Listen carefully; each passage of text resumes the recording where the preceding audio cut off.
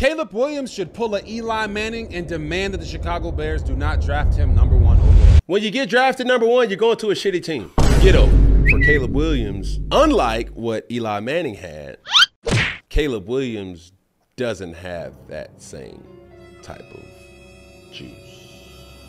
Meaning, it's not like his name is Caleb Manning. Okay. See what I'm saying? That he got a long lineage. That name alone gonna get you in the door. Anywhere in the NFL. Yeah. So they got leverage. You don't necessarily even need a sports agent with that type of last name. Caleb can't do that. Let's just keep it a big buck. And if you try to do that in this day and age, I wish your motherfucker would say he don't want to be the first pick of the draft. I don't want to be here. Yeah, all right. See how far that gets you. The times have changed. I don't think Eli Manning in this draft could have done that. I knew it. When you get drafted #1, you're going to a shitty team. Get over it. Hopefully your bank account will make you become happy again.